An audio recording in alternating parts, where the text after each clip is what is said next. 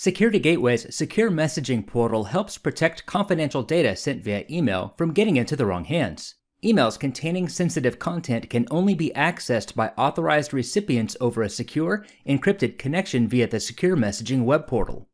To begin using secure messaging in SecurityGateway, check the box to enable it, and then specify the recipients who are authorized to receive secure messages.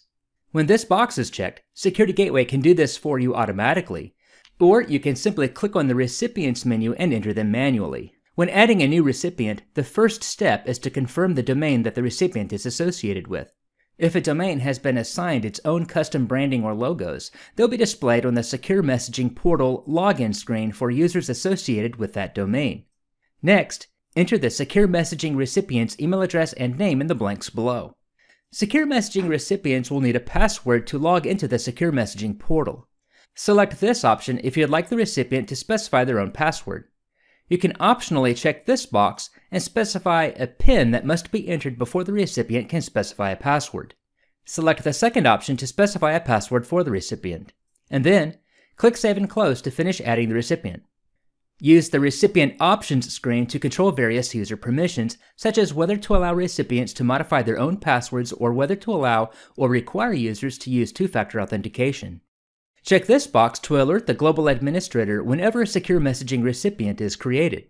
And check this box to prevent users from using any passwords that have been exposed in a data breach. If you'd like to allow secure message recipients to compose secure messages to local users, you can specify those users under Message Composition. Check the box to allow secure message recipients to compose new messages to specified local users, and then select from the list of available email addresses. Secure message recipients can always reply back to the original sender without having to list them here. Administrators can specify which messages to send securely using one of three easy methods: the content filter, data leak prevention rules, or Sieve Scripts. To configure the content filter for secure messaging, specify a name for your content filter rule. Next, click the link below to add a condition. The content filter can look for content found in the message sender or recipient, the sending IP address, the message headers, or the message subject or body.